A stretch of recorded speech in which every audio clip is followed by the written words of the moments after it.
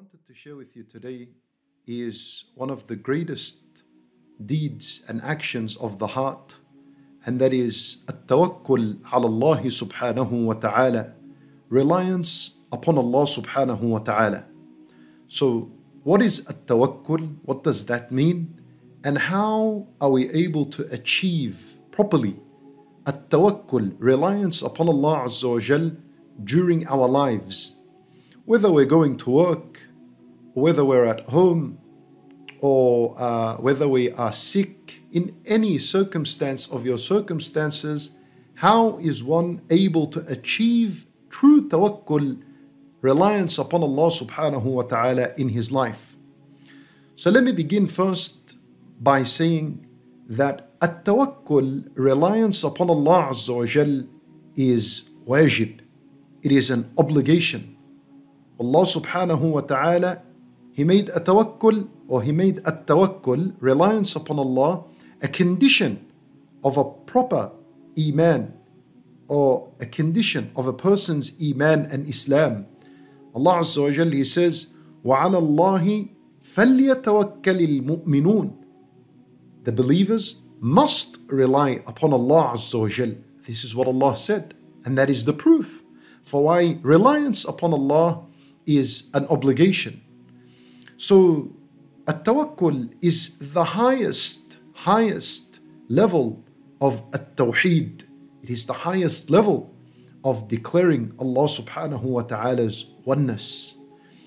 Allah subhanahu wa ta'ala loves those who rely upon Him. Allah Azza wa Jalla, He said, إِنَّ اللَّهَ يُحِبُّ الْمُتَوَكِّلِينَ.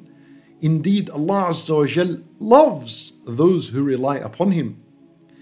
And those who rely upon Allah Azza wa Jalla and achieve this in their daily lives, Allah has promised them that He will suffice them in all their affairs in their life and in the hereafter.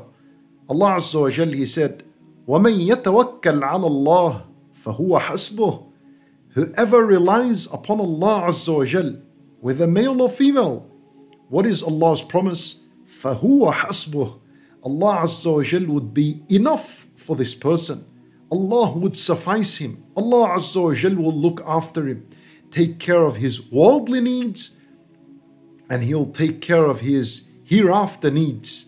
When he arrives on the Day of Judgment, Allah Azza wa Jal will look after him. This is the reward and the virtue of having proper tawakkul upon Allah subhanahu wa ta'ala. Let's define at-tawakkul. What is at-tawakkul and how can it be achieved? Al-ulama rahimahumullah, they said that at-tawakkul is an action of the heart, in where the heart is relying upon Allah Azza wa Jal. At-tawakkul has two parts to it. Number one, at-tawakkul is to take by the means, taking by the means, and then you put your trust and you rely upon Allah Azza wa Jal, not upon the means. This is the definition of at-tawakkul. Two parts. You take by the means, and then you rely upon Allah, not upon the means. Now, where is the dalil for this? Let me explain to you two ahadith that prove this to us. The hadith of Amr ibn Umayyah radiyallahu anhu. He narrates, and the authentic hadith is authentic. More than one of our ulama authenticated the hadith. This Sahabi said, a man came to the Messenger sallallahu alayhi wasallam, and this man asked the Nabi sallallahu alayhi wasallam about, this man wanted to do something. So this man wanted to take advice from the Messenger sallallahu alayhi wasallam that which of the two matters he's about to do is correct tawakkul upon Allah Azza wa Jal. So this man came to the Messenger sallallahu alayhi wasallam, and he said to him, O Messenger of Allah, should I tie my camel and then go to my work? Or should I just arrive at my work and get off the back of my camel and leave it where it is and go to my work and finish my business and then come back to my camel? فالنبي صلى الله عليه وسلم said to him, اعقلها وتوكل. He said to him, no, tie the camel, tie your camel, and then rely upon Allah Azza wa Jal and go to your work. Nabi sallallahu alayhi wasallam in this hadith is teaching us the importance of taking by the means. So this person has a camel and he's worried if this camel was to get lost and go astray and he loses his camel. So what should he do? And Nabi sallallahu alayhi wasallam said to him, take by the means. Tie the camel. اعقلها, tie it. Ulama rahimahumullah, they say that اعقلها here, either tie it to a pole or tie it to a tree, or it could mean tie its leg. So the camel, you know how it has a leg, you take its leg and you tie the end of its foot to its thigh, so that its leg is not standing, its foot is not firm onto the ground. These are two ways of how you tie a camel. So that's the means. Tie it. Then Rasulullah sallallahu alayhi wasallam said, وَتَوَكَّل. Then rely upon Allah Azza wa Jal. So you tie the camel, but don't rely upon the tying that it will protect the camel. La. Rely upon Allah that He will protect the camel for you. This is اعقلها وتوكل. So it's very clear from this hadith, in where we learn at-tawakkul is two parts. You take by the means, and then you rely upon Allah subhanahu wa ta'ala, not upon the means. And another beautiful hadith, and Nabi sallallahu alayhi wa sallam, he says, لو تتوكلون على الله حق توكله لرزقكم كما يرزق الطير تغدو خماصا وتروح بطانا. Allahu Akbar. Nabi sallallahu alayhi wa sallam, he said, if you people truly were to rely upon Allah Azza wa Jal, if you were to rely upon Allah Azza wa Jal, حق توكله, the way you have to, or the way you should, the proper way of having tawakkul in Allah, then the result would have been that Allah Azza wa Jal would have provided for you just like He provides for the birds. How does He provide for the birds? And Nabi sallallahu alayhi wa sallam said at the end of the hadith, تَغْدُو خِمَاصًا وَتَرُوحُ بِطَانًا. That the bird, تَغْدُو, it flies away from its nest, خِمَاصًا, hungry. It goes in the morning hungry. وَتَرُوحُ بِطَانًا. And it comes back in the afternoon, بِطَانًا, full. It has eaten. The point in this hadith is to show us that at-tawakkul, reliance, when your heart is relying upon Allah, you must also take by the means. Because the bird didn't just sit in the nest and relied upon Allah with its heart for Allah to feed it. Rather, the bird moved in the morning, it got up from its nest and it went and it was hungry. And it came back in the afternoon and it was satisfied. So this hadith is also proof that at-tawakkul, relying upon Allah subhanahu wa ta'ala, must be coupled with taking by the means. You take by the means. والعلماء رحمهم like Shaykh al-Islam ibn Taymiyyah rahimahullah, he said, من ظن أن التوكل يغني عن فعل الأسباب المأمور بها فهو ضال. The one who thinks and assumes that reliance upon Allah Azza wa Jal is only by the heart and has nothing to do with the means, then such a person is ضال. Such a person is misguided. Allahu Akbar. So now let's explain how at-tawakkul is achieved in our daily life. I'll give you examples of Rasulullah sallallahu alayhi wa sallam, of people in the past, and how their tawakkul was. If we look at the life of Rasulullah sallallahu alayhi wa sallam, we find that he was إمام المتوكلين وأعظم المتوكلين صلى الله عليه وسلم. Rasulullah sallallahu alayhi wa sallam was an imam in at-tawakkul, in reliance upon Allah Azza wa Jal. We must follow his example whenever we want to achieve tawakkul in our life. Look at the case of the Prophet sallallahu alayhi wa sallam when he did hijrah from Mecca to Al-Madinah, when he migrated from Mecca to Al-Madinah. Nabi sallallahu alayhi wa sallam didn't just say, I'm going to rely upon Allah with my heart and now I'm going to leave Mecca and go straight to Al-Madinah and I'm just going to walk, rely upon Allah. No. Rather, he took by the means and he relied upon Allah subhanahu wa ta'ala, not upon the means. This is what I mean. Nabi sallallahu alayhi wasallam, before he left Mecca, he arranged for himself a camel. Abu Bakr radiallahu anhu had brought 2 camels, one for him, one for Rasulullah sallallahu alayhi wasallam. And he fed the camels. These are all means, preparations. Nabi sallallahu alayhi wasallam, he traveled with Abu Bakr radiallahu anhu. He took a companion with him as he undertook al-hijrah. And Nabi sallallahu alayhi wasallam, him and Abu Bakr, they hired a guide, a person that would guide them out of Mecca to Al-Madinah. His name was Abdullah ibn Urayqit, right? And Nabi sallallahu alayhi wasallam, on the way, as he's going from Mecca to Medina, he hides in a cave known as Ghar Thawr. Ghar Thawr wasn't on the way to Medina. It wasn't on the way. It was away from the proper road of Al-Madinah. It was off the path. It was off the road. Nabi sallallahu alayhi wasallam or Abu Bakr, they prepared their food. These are all the means. Planning and preparation. Then Nabi sallallahu alayhi wasallam got onto his camel and they took off, him and Abu Bakr, going towards Al-Madinah. And they went and they hid in Ghar Thawr, in the cave of Thawr.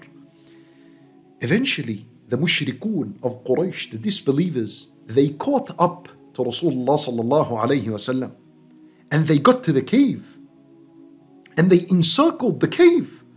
Wa Abu Bakr radiallahu anhu and Nabi sallallahu alayhi wasallam were inside the cave. Wa Abu Bakr radiallahu anhu was worried. And the Prophet sallallahu alayhi wasallam looked at him and he said to him, "Ma baluka bithnain, Allahu thalithuhuma." He said to him, Abu Bakr, what do you assume? What do you think? What are your thoughts about 2 people and the third one is Allah subhanahu wa ta'ala? In other words, the Nabi sallallahu alayhi wasallam is saying to him, what can befall, what can happen to 2 people and Allah azza wa jal is the third one of them? Allahu Akbar. This is at-tawakkul. You see this? Nabi sallallahu alayhi wasallam prepared everything. He prepared camel and food and hiding in the cave of Thawr. He did all that. He's got his guide with him. This is all preparation. This is all means. But where was his heart? Where was his heart? It was relying upon Allah Azza wa Jal, not upon the means. Yani Nabi sallallahu alayhi wasallam did not say to Abu Bakr, don't worry, we're in a cave, we're hidden. We won't be found. It's all right, it's dark in here, it's okay. He didn't say that. Nabi sallallahu alayhi wasallam is not relying upon the means. He's relying upon Allah Azza wa Jal. This is how at-tawakkul is achieved.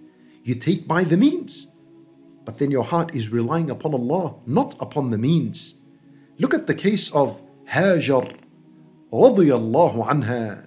Hajar, of course, the famous story with her son Ismail and how she went thirsty and Ismail was crying. He's a baby.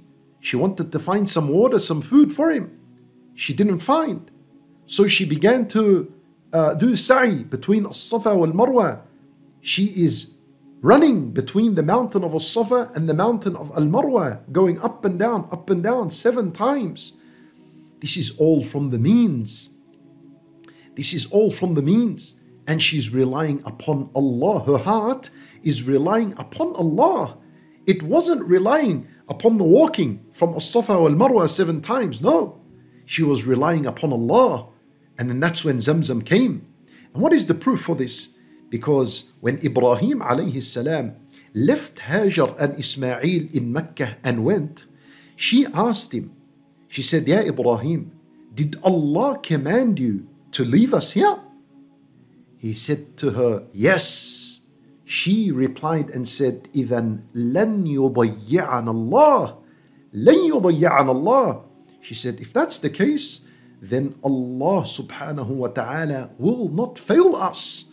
He will not neglect us. So her heart is relying upon Allah. She knows Allah Azza wa Jal is going to look after her and bring her relief. But she didn't just sit there and wait for the water to come. She took by the means. She went up to As-Safa, back to Al-Marwa, back to As-Safa 7 times. This is the means. But she did not rely upon that. She is relying upon Allah Azza wa Jal to relieve her from her distress. And that's exactly what happened. Since she relied upon Allah, her gift was special and it was from Allah. And that was something that is impossible. But everything is possible upon Allah Azza wa Jal. The earth cracked open and Zamzam came out. And Zamzam was a gift for her first and foremost. And it is there up until the Day of Judgment for us to look at, for us to drink from, and remember the proper tawakkul of Hajar radiyallahu anha.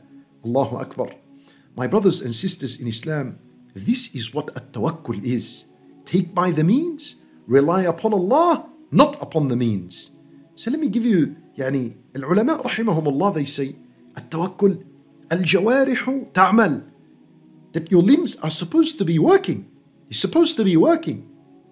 And the heart is what relies upon Allah Azza wa Jal. Let's speak about a farmer. You see, I'll give you an example through a farmer.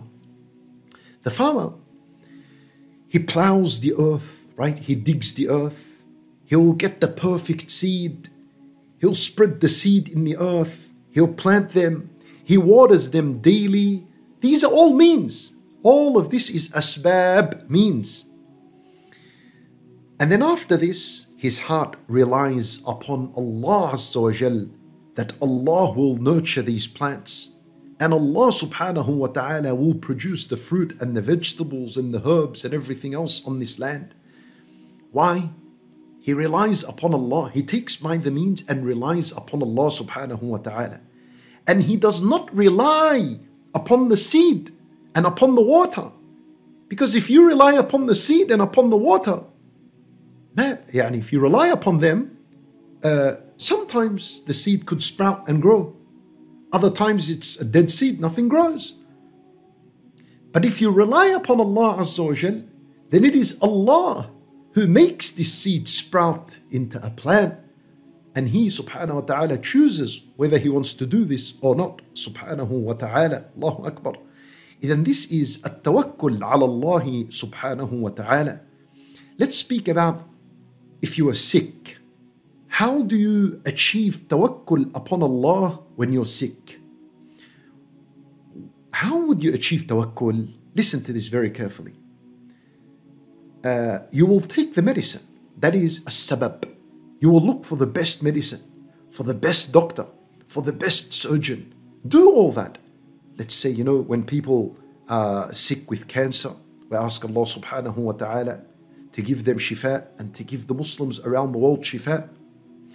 Let's say someone is ill with cancer.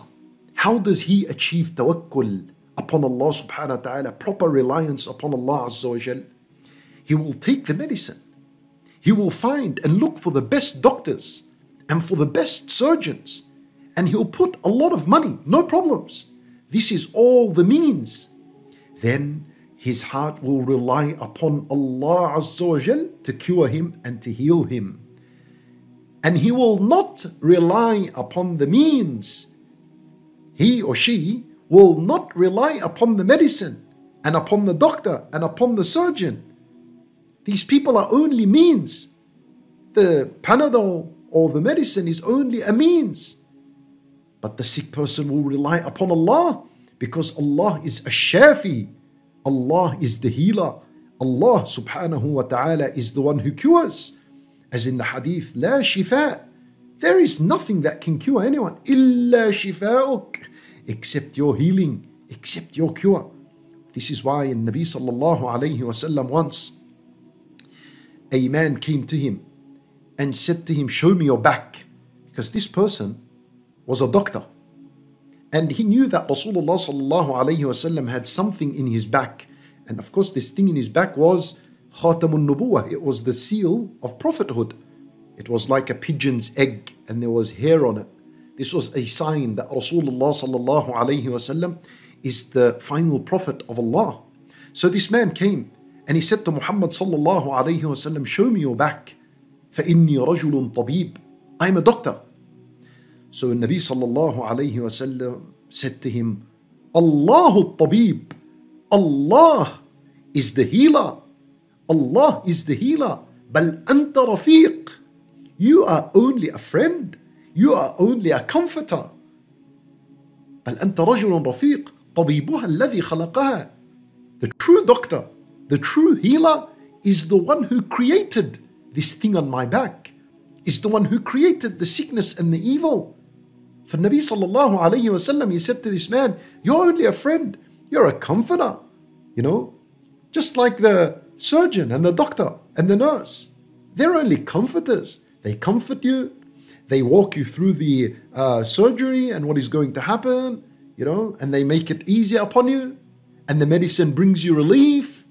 But the true doctor and the one who's going to heal you, ash-shafi, Allah. It is Allah subhanahu wa ta'ala. This is why Ibrahim alayhi salam said, وَإِذَا مَرِضْتُ فَهُوَ يَشْفِينَ. If I was to fall ill, it is He who will cure me. In other words, take by the means, no problems. Find the best doctors and the best medicine, no problem. But do not rely upon this. You rely upon Allah, that He will make the means work. And you know why it is very, very, very important to have proper tawakkul, relying upon Allah, not upon the means. Because these means could work and sometimes they don't work, right? Sometimes the means work, sometimes they don't work. So if you relied upon the means and they didn't work, that's when you'll become upset. This is when you'll become frustrated. This is when you will object to the qadr and to the decree of Allah subhanahu wa ta'ala. وَلَا حَوْلَ وَلَا قُوَّةَ إِلَّا بِاللَّهِ. If you're sick and you take medicine and you rely upon the medicine to cure you, and then let's say the medicine didn't work, you will lose your deen. You will lose your iman. You will doubt Allah Azza wa Jal because you relied upon the means. But if you took the medicine and you did the surgery and whatever it is, and you relied upon Allah, not upon these means, then if these means did not work and if they failed, you won't have an issue because you didn't rely on them to begin with. You relied upon Allah, Ash-Shafi. And if they didn't work, that means Allah Azza wa Jal doesn't want them to work for you. Allahu Akbar. Allah Azza wa Jal has a better plan for you. Allahu Akbar. And this is how we achieve at-tawakkul ala Allah subhanahu wa ta'ala. This is at-tawakkul. Never ever rely upon the means. The means, as I said to you, sometimes work, sometimes they don't work. Take an example of two sick people. Let's say two people are sick. One person, and both of them take the exact medicine. But one of them is cured, one of them heals, and the other, his illness gets worse and he dies as a result. Can that be possible? Of course it is. Isn't it possible? Doesn't it happen? Sometimes, as I mentioned to you, a patient with cancer, sometimes the patient takes chemotherapy works. And other patients, they take chemotherapy and they die. Chemo doesn't work. So the means itself sometimes works, sometimes doesn't work. So you'd be a fool to rely upon the means. This is why I say to you, if you rely upon the means and the means doesn't work, you will have problems with your iman. You will object to the qadr of Allah. You'll become angry and frustrated with Allah Azza wa Jal. But if you rely upon Allah, now you do not care whether the means work or not, because you did not rely upon them to begin with. You relied upon Allah Azza wa Jal. Now, my brothers and sisters in Islam, understand this. Why do we rely upon Allah?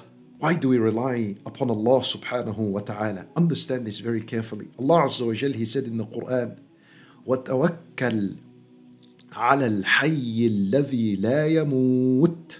Allahu Akbar. Allah Azza wa Jal, He said, and rely, this is a command, an order from Allah.